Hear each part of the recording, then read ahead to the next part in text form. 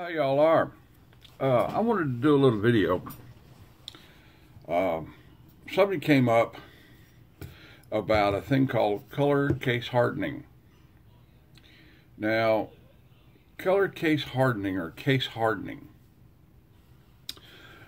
typically what they're talking about is this, okay?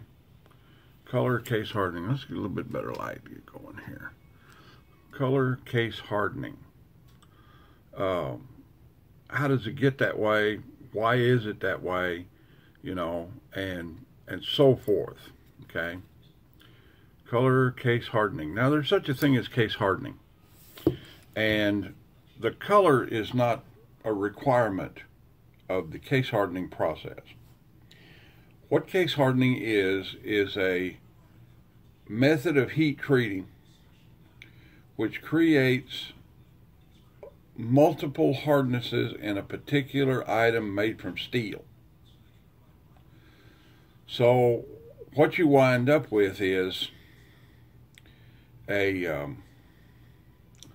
tool, for instance. Okay, I just took a stock off there so it would be easier to show, and I had to have my sockets to do it.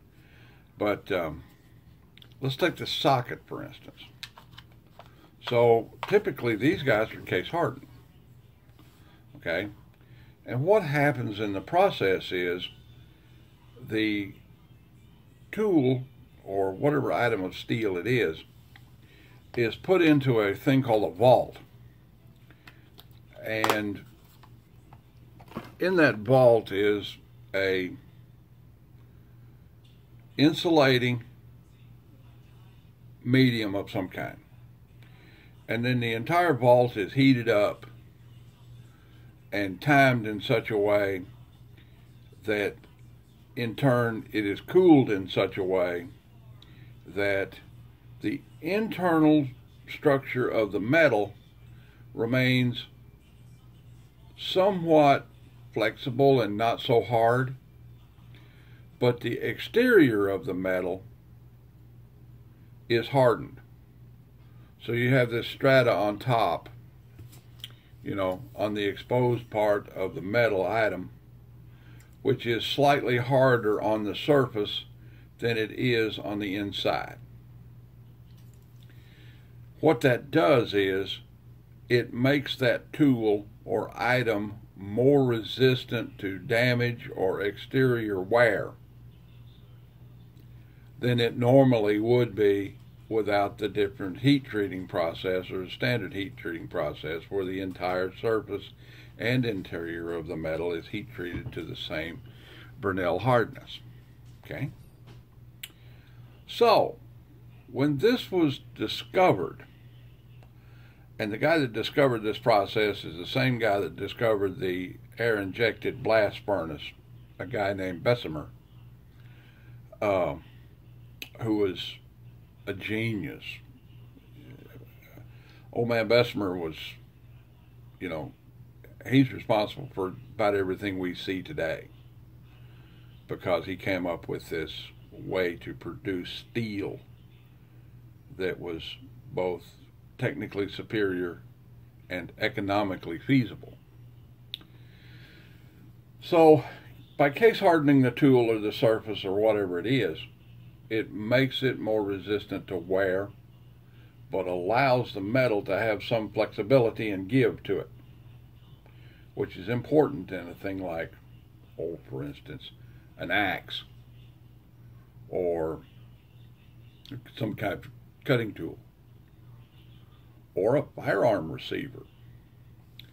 So it was discovered in the 1880s or 1880s that you could take and add things to the heat treating vault to give it a slight temperature differential in different spots and create different patterns in the metal, giving you what we now call color case hardening, which works something along the same lines of the heating of a, ever see a motorcycle exhaust pipe header?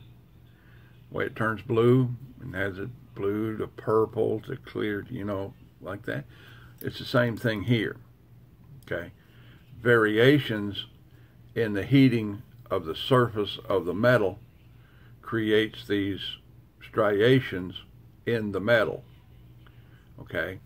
And over the years, they discovered that they could add different things, ground leather and bone meal and potash and just all kinds of different materials that come to a different heat, at the same temperature, and give you basically this marking on the receiver, which is a very sought after thing. People love color case hardening. And that's a pretty rudimentary description. So as I look at this thing, it's got blue and black and green and purple and yellow and amber all mingled in there together. And what that is the different packing materials in that treating vault interacting with the metal at different temperatures. So, there's thousands of things that can be put into that vault and interact with that metal, and I've just mentioned a few of them. Some of them are pretty bizarre. Some of them beryllium foil, things of that nature, to get all different kinds of colors into the case hardening process. Well, that's a brief explanation of color case hardening. Best I've read and best I know and best I've done.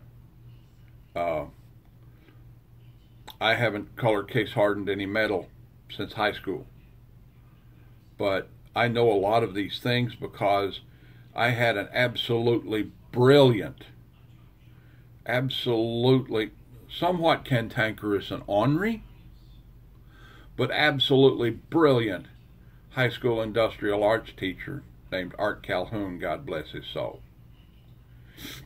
who gave us all of these young people information like this and taught us how to do it. So, if you have any influence with your school board, you need to advocate industrial arts in your high school system. Well, that's about the size of it. Lactate, share a pie, commentate, and subscribe. Leave me a $1 in the Patreon bucket if you want to. And if you don't want to, I'll just keep right on making content for you. God bless everyone, and let's be safe. Bye now.